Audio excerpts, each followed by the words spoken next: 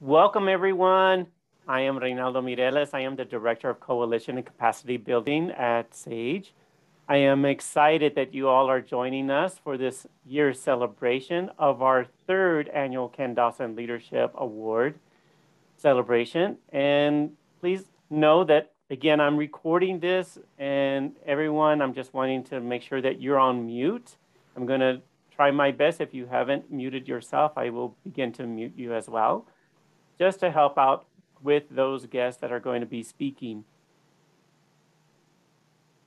Again, we'll be having our affiliate meeting right after this presentation. And at this time, I am honored to be joined by Lynn Feria, who is our Executive Vice President, also my supervisor, and then also want to welcome Michael Adams, our CEO. So welcome to both of you. And I know that there's other staff members here, so thank you for being with us in this celebration. And Michael, I will pass this on to you. Okay, thanks, Ronaldo, and it's really great to see everybody and to be a part of this first part of this meeting for a really special moment, and that is to present this year's Ken Dawson Award. So, just to start by way of background, the Ken Dawson Leadership and Advocacy Award is given each year to a SAGE affiliate leader who exemplifies the extraordinary leadership and advocacy legacy of Ken Dawson. Ken was SAGE's first really visionary executive director, taking the helm of the organization in the early 1980s. And at the time of his death from AIDS in 1992, Ken was also organizing a national gathering of LGBTQ organizational leaders that still continues to this day as the National LGBTQ Executive Directors Institute. And I'm really proud to be a part of that institute and to be connected to Ken's legacy in that way. So each year we give this award to an affiliate leader who really exemplifies Ken's legacy by, among other things, actively participating in SageNet national activities, by encouraging self-help and activism, by excelling at partnership and collaboration, by blazing trails as an advocate, by growing local work with and on behalf of LGBTQ elders, and by leading with vision as well as warmth. The award is accompanied by a cash gift of $1,000 to be used to support the award recipient's professional development or to purchase equipment or other supports that will facilitate the awardee's work. So when I describe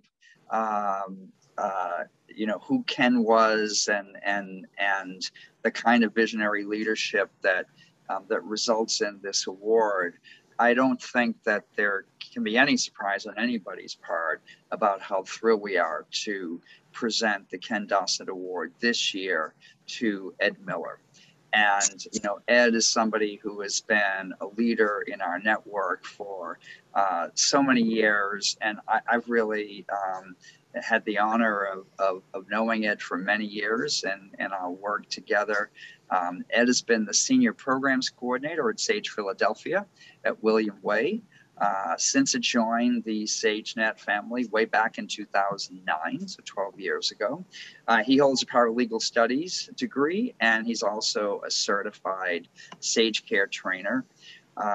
In 2019, Ed was honored for his contribution to increasing visibility and advocating on behalf of LGBTQ elders in Philadelphia. And over the years, he's been very active in the monthly SageNet meetings. He's attended every SageNet annual meeting. He has shown tremendous leadership throughout these years, and he is deeply, deeply respected among his peers. I also think it's worth noting that Ed is somebody who is willing to share his vulnerability and his determination to work to dismantle systems of oppression. And that was demonstrated really powerfully at last year's anti-racism workshops that we held.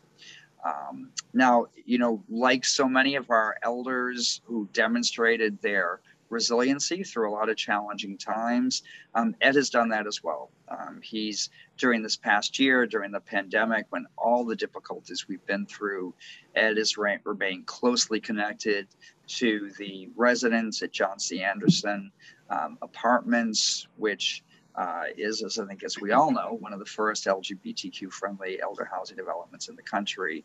The pandemic has in no way altered. Instead, it's actually just fortified and increased Ed's dedication to everything that he does with John C. Anderson, with Sage Philadelphia, in all of his work. So I could go on and on, but I won't. I think it's enough to say that it's really impossible to imagine a more deserving recipient of the Ken Dawson Leadership and Advocacy Award than Ed Miller. So Ed, congratulations. Thank you very much. Should I unveil the gift for Ronaldo? Yes, yes. And yes. we also have some words. Some of our affiliate leaders want to say a few words. I don't know if you can read them all, but I know that people have their little signs up. That's so nice. Thanks, Mary. Thanks, Britta. Oh my gosh, look at this thing. Woo! Wow. I'm glad I didn't peek at it. It's so nice. It says Ken Dawson Leadership Award, Ed Miller, for your tireless advocacy 2021. That is really, really nice. Thank you. Michael, thank you. It's unbelievable to have my name and Ken Dawson's name in the same sentence. He was such a wonderful, kind, and generous person. But I just want to say that this award was so, when Ronaldo called me and told me about the award, I was so excited, and it was just a boost of coming out of this this pandemic that we're all in. So I couldn't wait to be here today, and it just represents the hard work that Sage and Philadelphia has done. I mean, it's been a collaboration over years, and Michael said since 2009, and I have so many fond memories of everybody at Sage, and I'm just really, really grateful. We're endeavoring tonight. David Griffith's on the phone today. We're merging with the LGBT Elder Initiative. It was effective in July. So our senior programs and the LGBT Elder Initiative are going to be known as the Elder Initiative at William Way. And we're starting an advisory council tonight. So we're really moving along, and with the help of Sage National and everybody in Philadelphia, we're just continuing to do some good work. So thank you again. I appreciate it and love you all.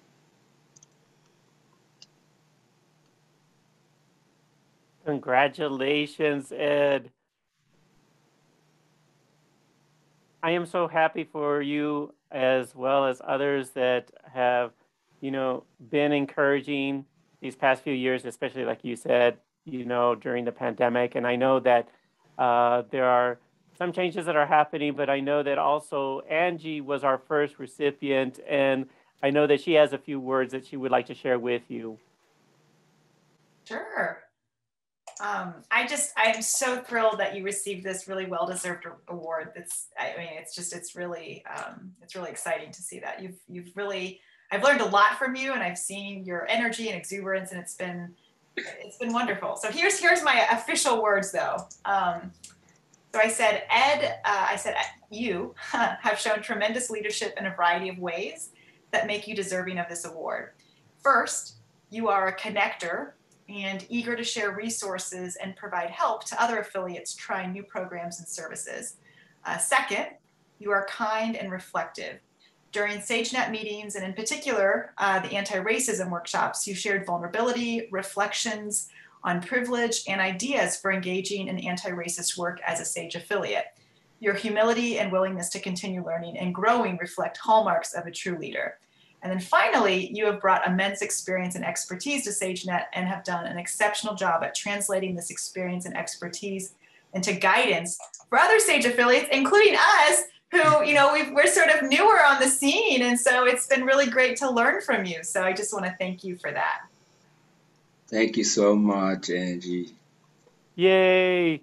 That was Again, beautiful. congratulations, Ed. We have a little, Thank you. I have a little something for you. We have a video that I would like to share with you. So again, remain on mute. And then if you're not able to hear it, just turn up the volume on your end because I have it full blast with mine. So let's see if this all works out and enjoy the little video tribute to you, Ed.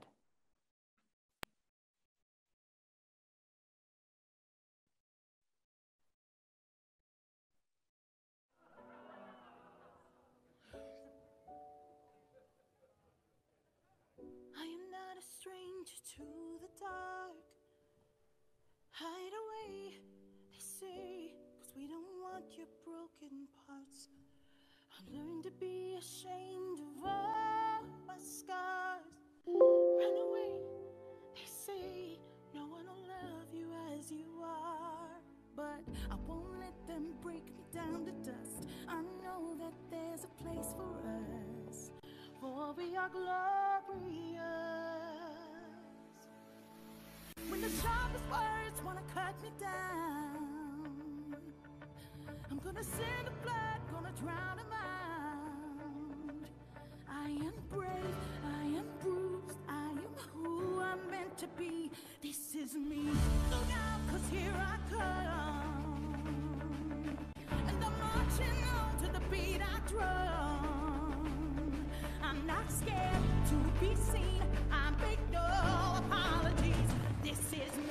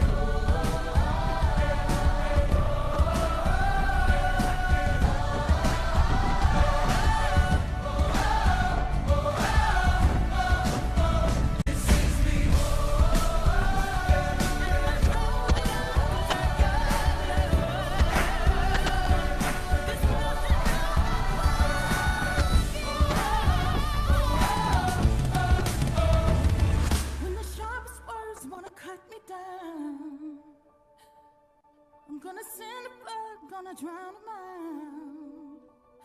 This is brave, this is bruised, this is who I'm meant to be.